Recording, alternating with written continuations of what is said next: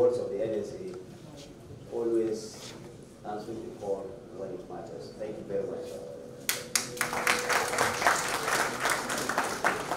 Your Excellency, the Governor of Katsina State, has had the distinct honor of coming to the venue twice.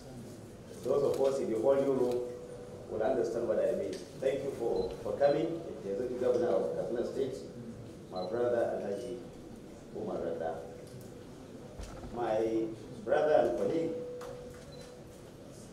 the Honorable Minister of Budget and Economic Planning, Alhaji Atiku Babuda Abubakar. Thank you for coming.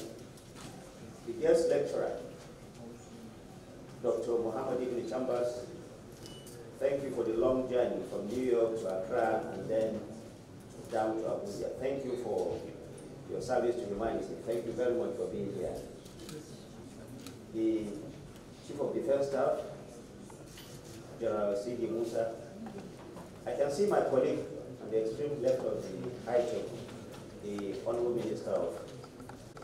It is with great honor and privilege and a sense of duty that I address this distinguished gathering today at this historic first international conference organized by the News Agency of Nigeria. This gathering is both timely and significant as it provides us with an invaluable opportunity to delve deeply into the root causes of the violence that has ravaged the Sahel region, examine its impact on Nigeria's territorial integrity, and explore the options available to policy strategies based on our security architecture.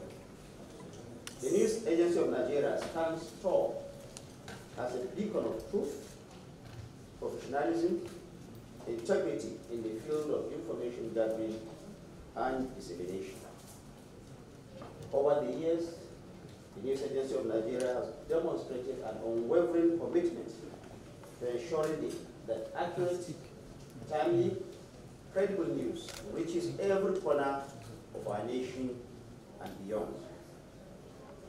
Through their dedication, they have informed, educated, and enlightened the citizenry, thereby playing an indispensable role in shaping public opinion and promoting national unity. As the heartbeat of Nigeria's information network, NAN has been instrumental in chronicling our nation's journey, capturing every moment of triumph, challenge, and transformation with an objective lens. Their tireless efforts in providing news coverage covers every sector of our national life, from politics to economy, culture, sports, human angle stories, etc., etc. Therefore, this platform provides an avenue for discussion as created by the News Agency of Nigeria. It is also a further testament of their commitment to expanding the frontiers of information dissemination and engagement with critical stakeholders to find solutions to some of the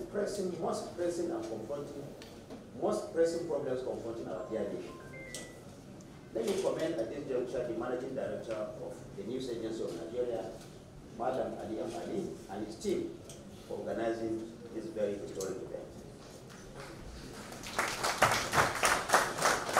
The Sahel region, stretching across Africa from the Atlantic Ocean to the Red Sea, has become a vortex of instability, violence, and conflict over the years. And those unfortunate scenarios have now escalated into a complex wave of terrorism, organized crime, drug trafficking, smuggling of weapons, and violent extremism. We have witnessed how extremist groups exploit poverty, weak governance structures, and climatic challenges to establish a foothold in the region, which is posing a significant threat not only to the countries directly affected, but also to their neighbors, including Nigeria. Nigeria shares a long and porous border with several civilian countries. that are caught up in this conflict, making us vulnerable to the spillover effects of the conflict. This not only threatens our security, but also challenges our capacity to maintain effective control over our borders. Undoubtedly, the eminent speakers, policymakers, and experts brought together by the News Agency of Nigeria here today to dissect the root causes of these armed conflicts will develop innovative solutions to tackle the challenges before us. Several scholars and experts had earlier attributed these challenges to socio-economic marginalization, weak governance structures, environmental degradation, the climate change, transnational organized crime, illegal trafficking in arms, etc., among others, to the entire region. The violence in the Sahel, therefore, is not an isolated issue, and no single country can tackle it alone. Therefore, Nigeria has stepped up its engagement with its neighbors and other regional and international partners. It's strengthening joint military operations such as the multinational joint task force, and also supporting initiatives that aim to stabilize the Sahel region.